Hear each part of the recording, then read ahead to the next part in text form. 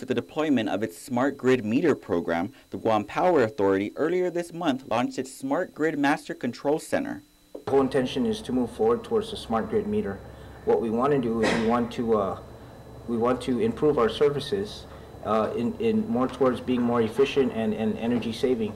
GPA Customer Service Representative Jamie Pinala notes GPA's smart meters and its Master Control Center offer quicker service from hooking up or disconnecting your power, finding out discrepancies in your bill, or even transferring accounts in a matter of minutes. With the smart grid project in place, what we're doing now is, on an average, let's say for example a customer would want to come in and apply for service.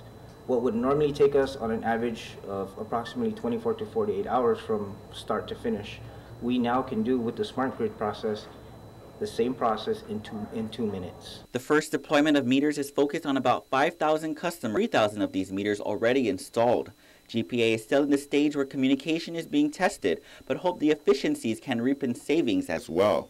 By deploying a smart meter, we're not only going to save money in terms of vehicle maintenance, fuel, purchase of new vehicles, manpower, labor, whatever it takes to perform the simple duty that we do on a day-to-day basis. It was earlier this month when a public hearing was held regarding customer concerns on the smart meters, such as privacy and health issues. Additionally, GPA is coordinating with each village mayor to schedule village meetings which will fall in line with the installation of meters in your village. Meanwhile, this time next year, GPA expects to launch its e-portal system where customers can log on to their private accounts and see their consumption that could ultimately help them make smart energy choices. Reporting for Guam's News Network, I'm Ken Quintanilla.